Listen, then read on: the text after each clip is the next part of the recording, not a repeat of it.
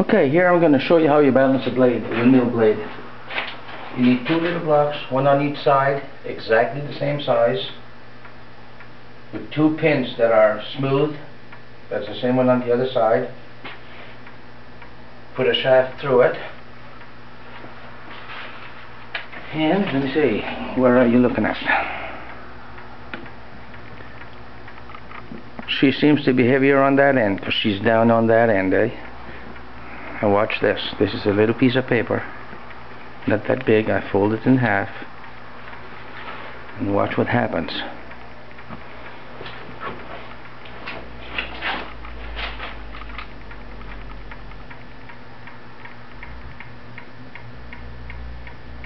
She's coming down.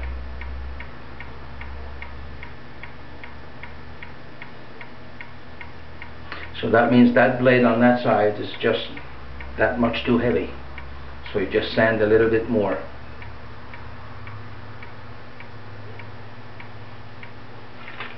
That's not big, but that's how close she is to balance. There she's going back. So that's how you balance a windmill blade. This one is 12 feet long, 10 inches wide at the hub, tapering to 8 here, and it's 3 inches thick.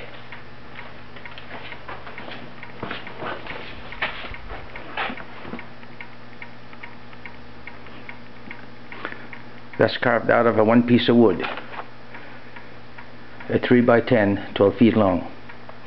And man, that thing was a spinning, but just that little bit out of balance was enough to cause some damage.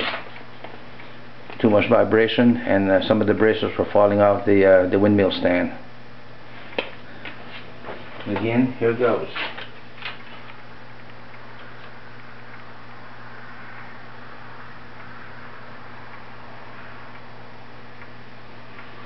And you can balance that blade by putting paint on it. Usually I have about a foot of red on the tip. One coat on each side is too much, so you put another coat on the other end, and if you have to, just one side. That's all you need. It's that critical. And a 12-foot blade, you don't need much being off to cause vibration. But that's pretty darn close. Well, that's the story on how you balance a blade.